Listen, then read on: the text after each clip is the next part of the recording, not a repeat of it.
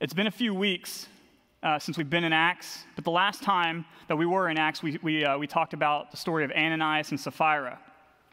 And if you remember with the story, they tried to lie about how much they made from selling their land, and we saw that Peter had said that Satan was the reason that they lied. Satan had filled their heart. Satan, we saw in chapter 4, or 3, blanking now, but in chapter 3 or 4, that the religious leaders, he tried to attack from the outside by using the religious leaders, but with Ananias and Sapphira, he tried to corrupt the church from within. But what we learned from Ananias and Sapphira is that sometimes God does take the lives of Christians for sin. God, we looked at 1 Corinthians, and we saw how God took the lives of several Christians at the Corinthian church because they were improperly taking the Lord's Supper. 1 John talks about a sin that leads to death. And though we can never look at a Christian's life, and if someone dies, determine if God took them because of sin. We can't look at that and determine that. We have no reason to believe that God doesn't still sometimes work this way today. But as we talked about in our application last time we spoke, usually the way that God removes sin from the church is through church discipline. In order to keep the church pure and uncorrupted, he gave the church instructions to publicly rebuke and remove those who persist in sin. 1 Timothy 5, as for those who persist in sin, rebuke them in the presence of all, so that the rest may stand in fear. In Matthew, Jesus says that if you keep rebuking them and they keep refusing to repent, that you treat them like an unbeliever. In order for the apostles in the church to be an effective witness to the world, the church has to be pure. Often people in the church, outside of the church, unbelievers will use people in the church as an excuse for why they don't believe the gospel or why they don't go to church. They look for any excuse they can. And so it's in our best interest, and this is how God wants it too, for the church to be pure and have a good reputation, so it gives them no excuse. God cares about the holiness of his church. And so we've seen God discipline the early church by removing Ananias and Sapphira. And so now Luke moves on to show the result of what happens after they've been removed. We can look at verses 12 to 16. Well, first, Luke, in verses 12 to 16, he shows us the result, which is also one of the major themes in the book of Acts, the growth of the church. And we said at the beginning of Acts, if there's one statement that helps us understand the rest of the book of Acts, it will be back in Acts 1:8 when Jesus tells the apostles, you will receive power when the Holy Spirit has come upon you, and you will be my witnesses in Jerusalem and in all Judea and Samaria and to the ends of the earth. So now let's look at verses 12 to 13. Let's read. Now many signs and wonders were regularly done among the people by the hands of the apostles, and they were all together in Solomon's portico. None of the rest dared join them, but the people held them in high esteem. So once again, the apostles are here. They're performing miracles. They're healing people. This is in front of the Jewish people at the temple. And if you remember, some time back, Solomon's portico was where Peter and John healed the lame beggar. This is the same place, the same location. And if you remember what happened after the healing of the lame beggar, the religious leaders came and arrested Peter and John. And they told them to no longer be proclaiming in Jesus' name. They take them from Solomon's portico, arrest them, give them a warning. But here they are again, right back at it. Same place.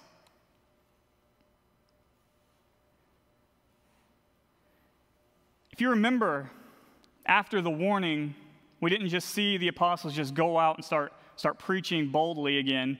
They went to God in prayer. And they asked God, the apostles asked God, if they would have continued boldness to keep preaching in Jesus' name. And so, from our text, we can see that God has granted them that prayer. Notice the bravery of the apostles. Let's think about our own situation for a second. If for some reason the American government had come out and said that if anyone talks about Jesus Christ, that person will be put to death. I imagine and I hope that we would all be strong like the apostles. We would all be brave and be loyal to Jesus Christ. But that doesn't mean that we would be free of fear. And despite the threat of death looming over the apostles' heads, they continued to preach about Jesus. Look at verse 14. And more than ever, believers were added to the Lord, multitudes of both men and women. When we come to these texts, they tend to be repetitive. Acts 2:31, and the Lord added about 3,000 to their number.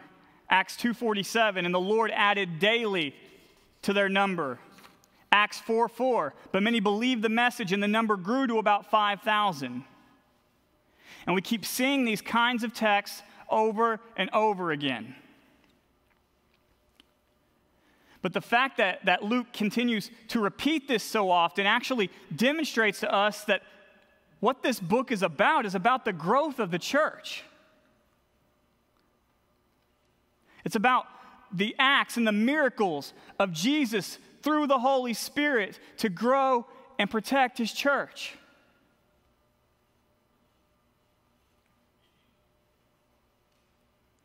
The apostles have a mission. Jesus spoke about this growth as well in the Gospels. One time he compared the kingdom of God to yeast inside dough. That it started off small, but eventually it spreads throughout the entire dough.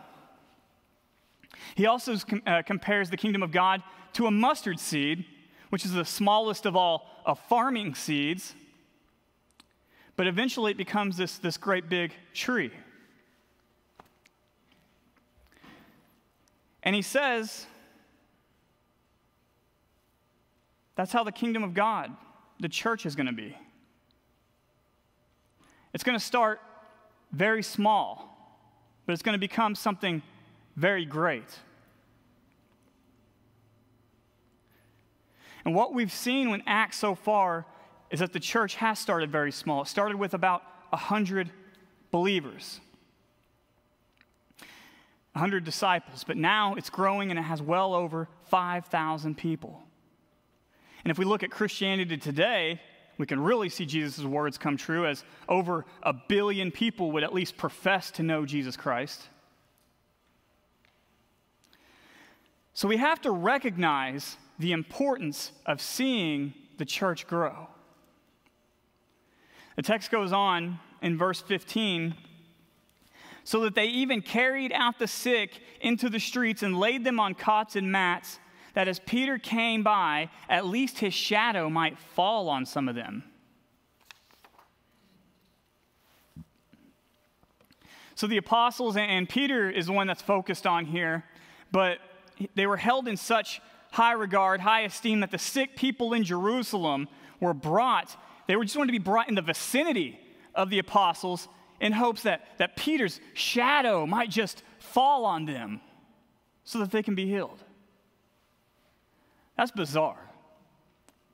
How are we supposed to think about that? That if Peter's shadow would just fall upon them, that they would be healed.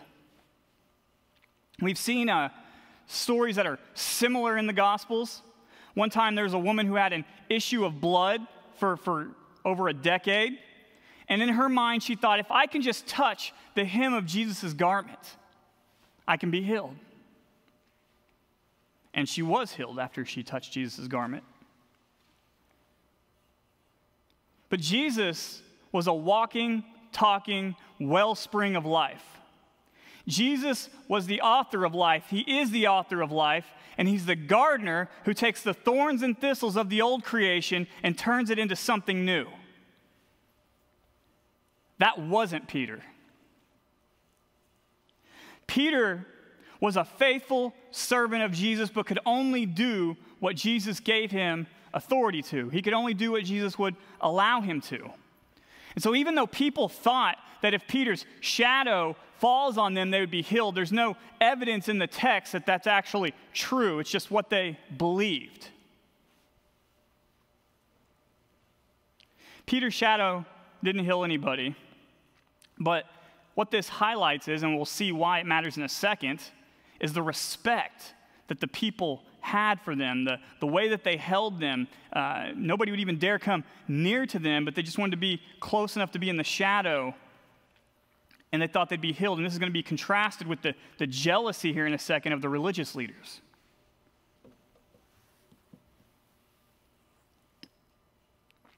Let's go on to verse 16. The people who had gathered from the towns around Jerusalem, bringing the sick and those afflicted with unclean spirits, and they were all healed.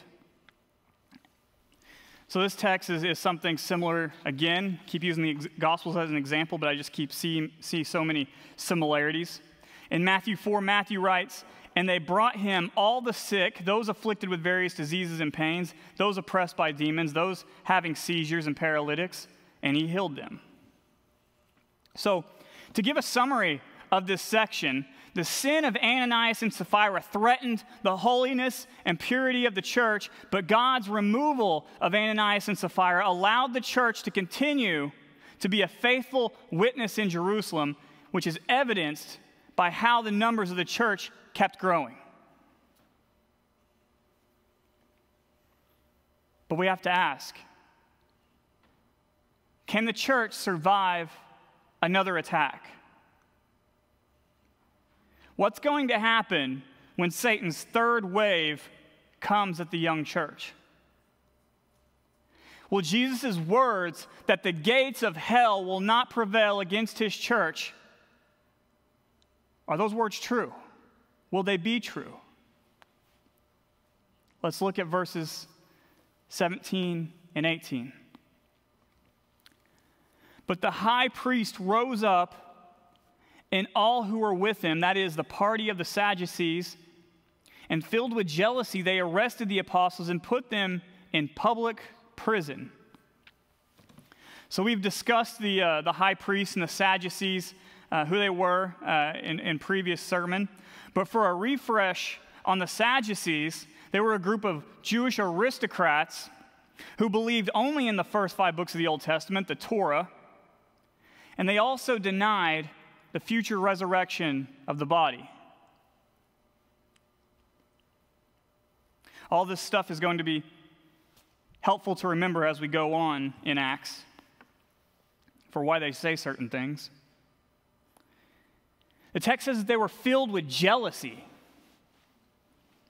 So they were seeing how respected the apostles were becoming and how popular the Christian movement was, and this combined with the fact that the apostles' teaching about Jesus threatened their power, so the religious leaders were angry and jealous of the respect. And this anger, this jealousy was so great that they got up, they found the temple police, and they had the temple police go and arrest the apostles and put them into prison. Now, this is the second time that this has happened. And if you're the apostles, and if for the second time now you find yourself sitting in a prison cell, you might begin to doubt or lose hope. How are they ever going to be faithful witnesses in Jerusalem if they're always being attacked and locked up by the religious leaders whenever they do it? Also, How can they witness about Jesus when they're always finding themselves on the brink of death, or at least under the threat of it always? And so as they sit there in their prison cell, possibly anxious, praying, maybe praising God, singing a hymn, verse 19 goes on to describe what happens in the night. Let's look at verse 19 and 20. But during the night, an angel of the Lord opened the prison doors and brought them out and said, "Go and stand in the temple and speak to the people all the words of this life." So while the apostles must have had low spirits and racing thoughts while this is going on, not knowing what's going to happen, an angel of the Lord comes and opens the prison doors in the night. Let's notice here that God is willing to do the miraculous so that his mission in the world will be carried out, will continue. God's mission will happen, and sometimes that comes through miraculous means. And because they had this mission, this is why once the apostles are released, the angel gave them the same command that they always had. Get back to preaching the gospel. The text says the words of this life.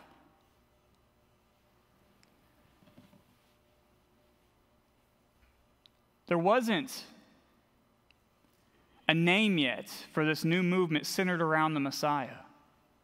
But in 8 or so chapters, they'll be called something like Christians, meaning Messiah people. And what they're preaching was the word of life. Think about what's being said here. There is a message, and we can see this from Romans 1, from 1 Corinthians 1. Gospel's the power of God. There is a message that has divine power behind it that when it is spoken and somebody hears it and believes it, people receive life. How amazing is that? That there are some words you can speak that if they are accurate to the gospel, if they are an accurate presentation of the gospel, there is divine power behind it. And people will be transformed. People will be saved. It has the power for people to come to know their Creator. If people believe the gospel, this word of life, people will be transformed, broken, freed from their sin. There is no other message that you can say. There's nothing that you can say to somebody that has the power to do that. Nothing else.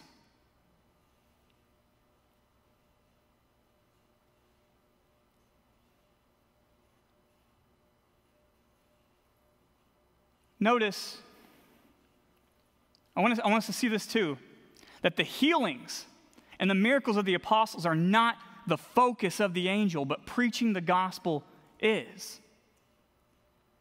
He didn't say, get back in the temple and start healing all the sick, but go preach the word of this life. The healings only testified to the message. Once again, going to the Gospels often today, but we see a very similar understanding of how healings and preaching work together when we go back to the Gospels.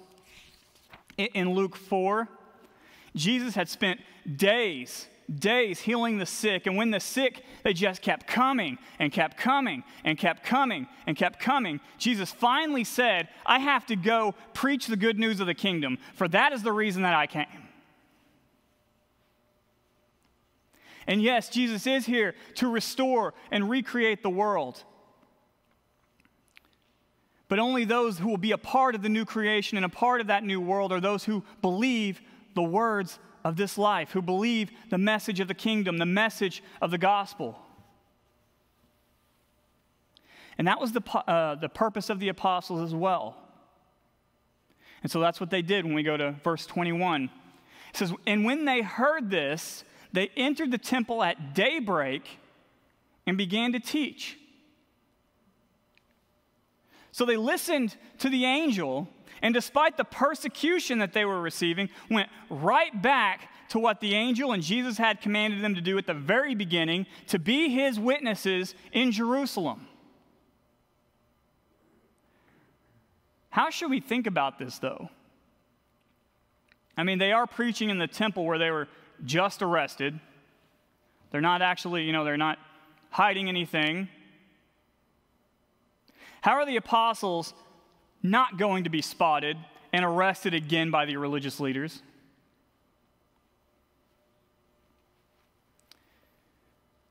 In the middle of verse 21, we see that Luke shifts the scene from the apostles preaching in the temple to what's going on behind closed doors with the religious leaders. Let's read.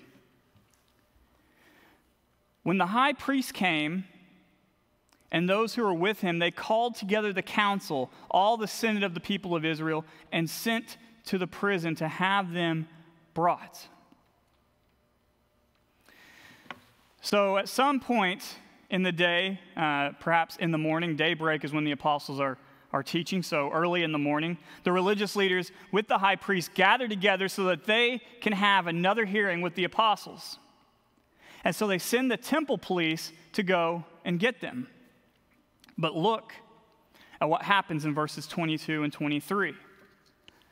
It says, when the officers came, they did not find them in the prison, so they returned and reported, we found the prison securely locked and the guards standing at the doors, but when we opposed them, we found no one inside. Or when we opened them, we found no one inside.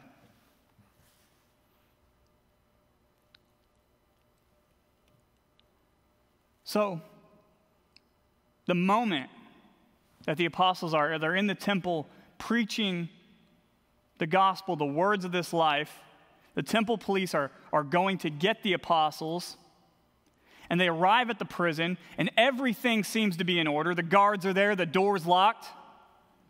They open the door, no one's there.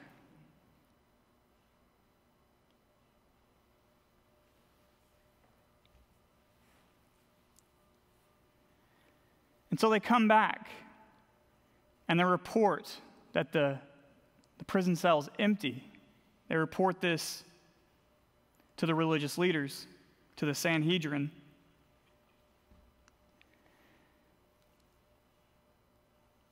That would be very confusing. Can you imagine coming home from work one day and seeing your kids play like normal around the house? Your wife, maybe she's cooking something, or your husband's cooking something, whoever does that. But notice that everything in your house is missing. Your couch, your TV, your coffee table, your bed, everything's gone, but everybody's carrying on like something's normal.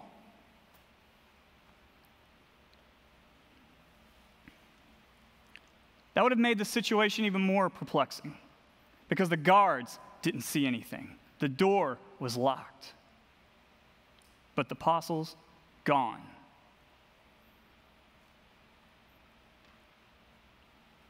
And verse 24 says exactly that. When the captain of the temple and the chief priests heard these words, they were greatly perplexed about them.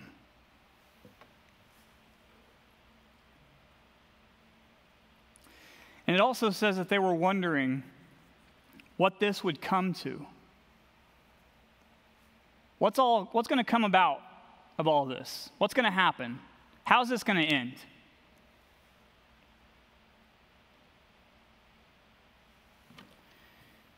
Now, if you're in the Sanhedrin, you're not going to think that an angel of the Lord came and opened those prison doors. You're not going to think that. You're going to think of more natural reasons, especially if you think that this is opposing the Jewish law. You're not going to think that God's helping them by sending an angel. You're going to think of more natural reasons for why they would have escaped. And the kind of thoughts that must have been going through their head is, maybe we have a guard that's sort of sympathetic to this Christian movement. Maybe we have temple police. Maybe there's even people in the Sanhedrin that are on the sides, that are on the side of the apostles.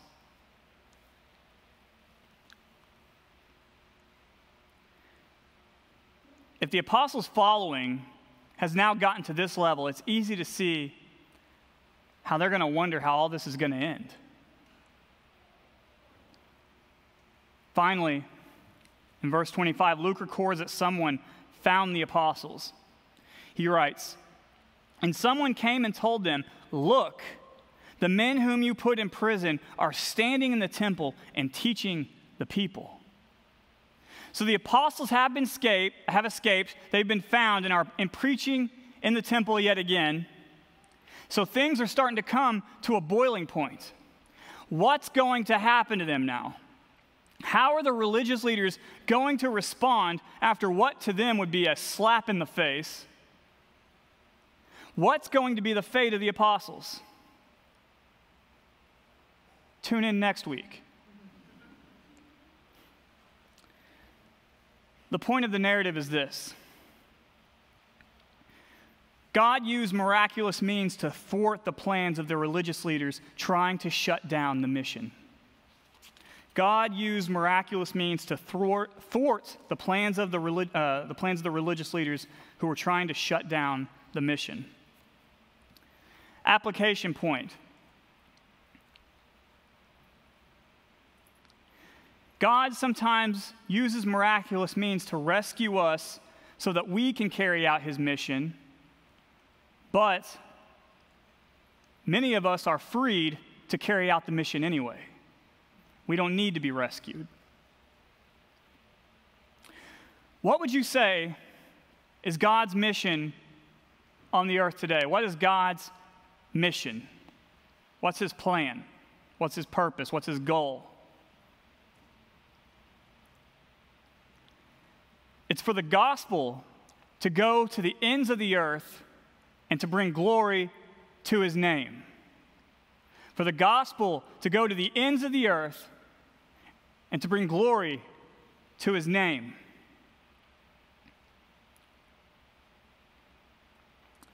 God has people in every age and in every nation, and we are tasked with the mission of bringing the gospel to all people, whether by going ourselves or by sending money or by witnessing to our neighbors, family, friends.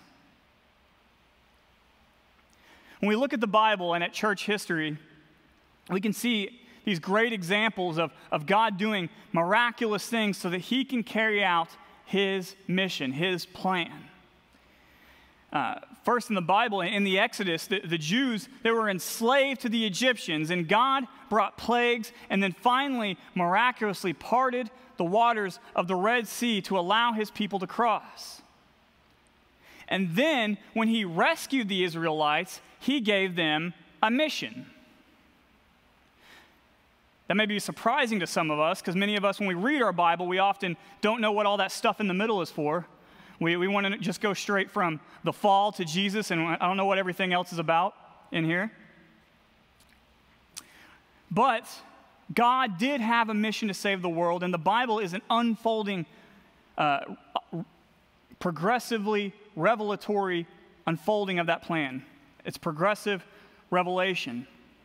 God had a mission to save the world, and he planned on doing it through the nation of Israel.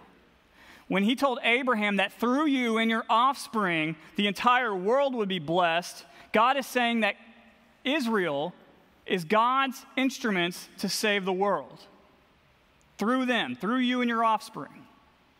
And so after the Exodus, if God has a mission for Israel to save the world, shouldn't we hear something about that?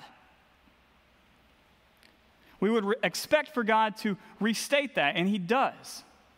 Israel's called many things. They're called a kingdom of priests, and we could talk about what that means in how they relate to the world. They're also called a light to the nations. They were supposed to be obedient to Yahweh, and this obedience, Yahweh would bless Israel, and this blessing upon Israel would be attractive to the other nations, to attract them to Yahweh. That's what it meant for them to be a light to the nations. So God miraculously rescued Israel in the Exodus for the purpose of them continuing the mission that God spoke about to Abraham.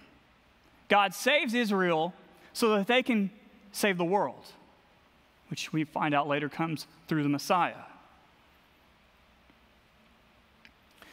We can even see God using miraculous means to rescue his people throughout church history, but there's one other example in our own text, actually.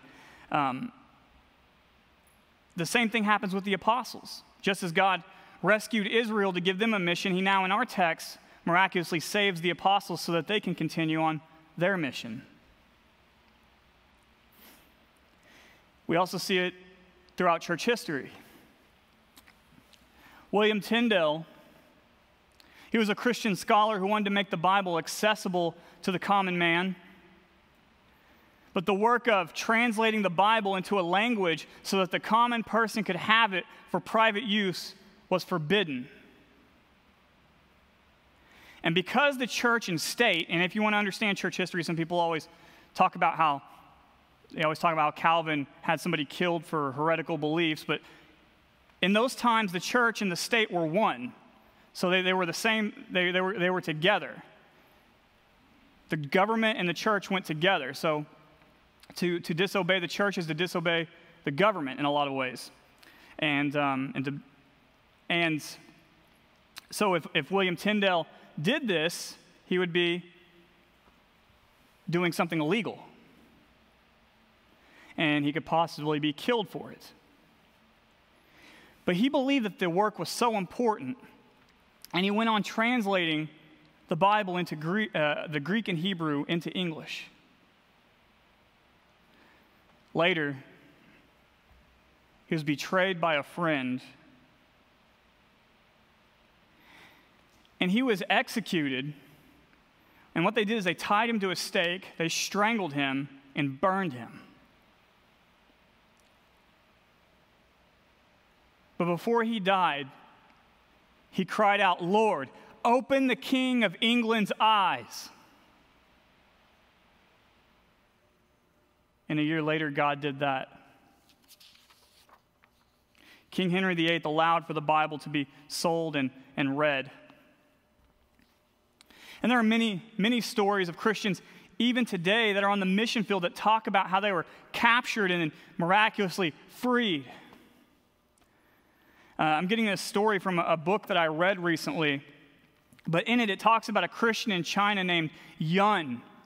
And Yun had been arrested over 30 times for preaching the gospel.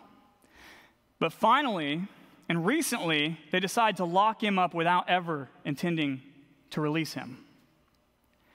And wanting him to die, they denied him food and water for 74 days. That is medically impossible for someone to survive that long without water. But God kept him alive. And then they take Yun and they transfer him to a maximum security prison, and they beat his legs so that he couldn't escape. But one day, for some reason, he got it in his mind, I'm just going to try to walk out through the front doors. So he gets up, and he walks by prison guard after prison guard and police officers, and no one says a word to him. And he makes it outside, and he's free. Walks right out one day.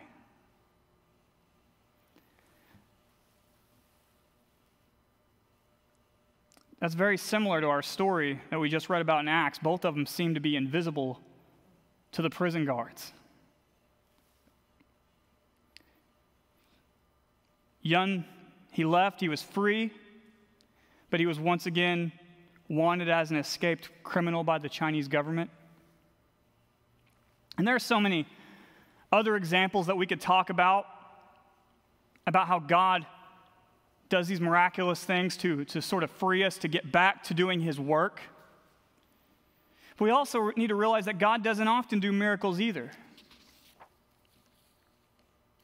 Though, and we'll see it again, that God saves the apostles a lot in Acts, tradition tells us that almost all the apostles died horrible deaths. Peter, crucified upside down. James died by the sword.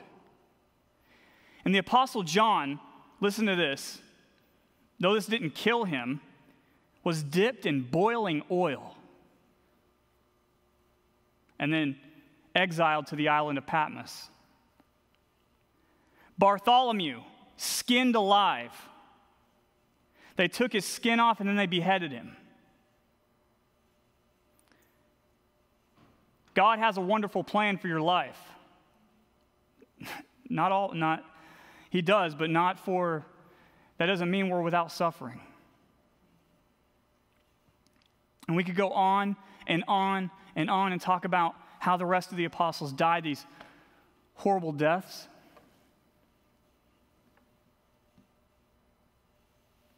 So God does often rescue his people for the purpose of setting them right back again to carry out the mission, but he doesn't always. Sometimes he's ready to take us. We have to understand that works in other areas as well. Take healings, for instance. Sometimes God does heal people miraculously. You can go online and read, and this isn't just simply from Christian stories. You can read the doctors who have talked about a giant tumor being somewhere and having thinking that the person's going to die, it's inevitable, and then all of a sudden the tumor's just gone. You can read the doctors saying this. But often God heals through the ordinary means of modern medicine, through surgery and medicine and other things as well. But still often God doesn't heal at all. And we have to be ready to accept that.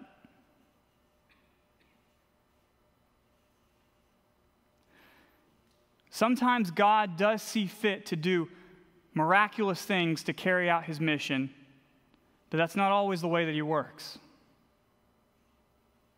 That's not the primary way that he works. But the point with all this is that today, right here, right now, most of us need no rescue from anything. We're not locked in prison like the apostles. We're not dying from any diseases that we know of, at least many of us, most of us.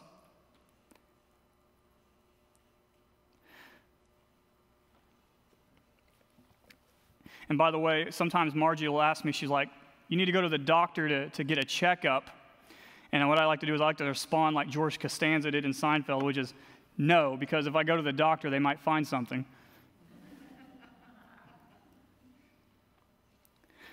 But the point is that we, like the apostles, we have a mission as well. And we are free to carry out that mission. We don't need God to do some miracle. You can talk to your neighbor today. You can talk to your friend, your family. You can give money to missionaries. There's no threat of you being locked up. There's nothing physically keeping you from being able to go evangelize or go witness or help the mission in some way. There's nothing stopping you. And if you're still here, that is what God expects of you, to be a part of the mission to bring the gospel to the ends of the earth. And so ask yourself, are you taking part in that mission? How? Are you evangelizing? Are you a missionary? Are you giving money to support missionaries? Think about these things, because that's what God expects for all of his people, from all of his people. And if we're not doing anything to carry out God's mission, let's call it like it is. We are being disobedient, and it's a sin. Unbeliever, why aren't you believing in Jesus? God is a God of justice. And you have lived your entire life not just sinning occasionally, You're drowning in sin. And because God is a God of justice, He will punish you for what you've done.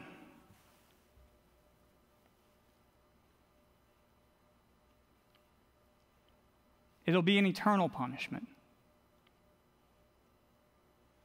You wouldn't want to be there even a second, but it'll last an eternity. It will never, ever stop. If 5 billion years went by, some unfathomable time, it would be just like it just started.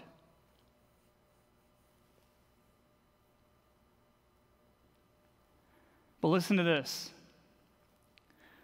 On the cross 2,000 years ago, Jesus, the God-man, went and paid for the sins of humanity. God, a God of justice, had to satisfy His justice, and Jesus took the punishment for what we have done. He paid it all.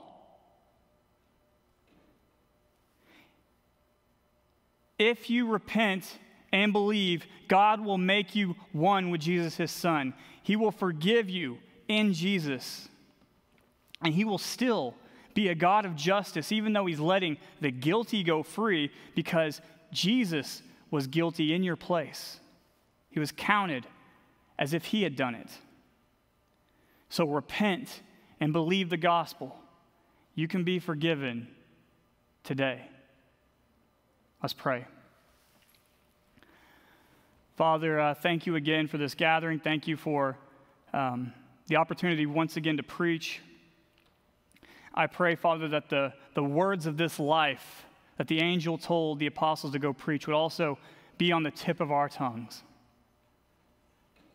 That the words of this life, that we would be ready to take it to our neighbor, to our family, to our friends.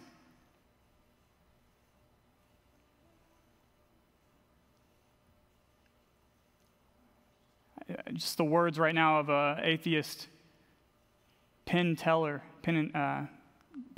I believe is his name, said that if Christians truly believe the gospel and they think that I'm going to go to hell if I don't believe the gospel, I'm actually offended that every Christian I've ever met hasn't came and preached the gospel to me.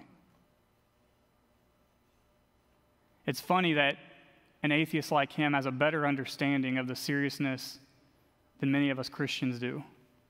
And I pray, Father, that we would understand that.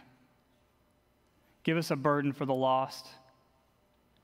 Thank you for this wonderful mission that we get to take part in. And thank you that we live in a country and a place where we don't have to worry about being locked up for sharing Jesus. We pray these things in Jesus' name. Amen.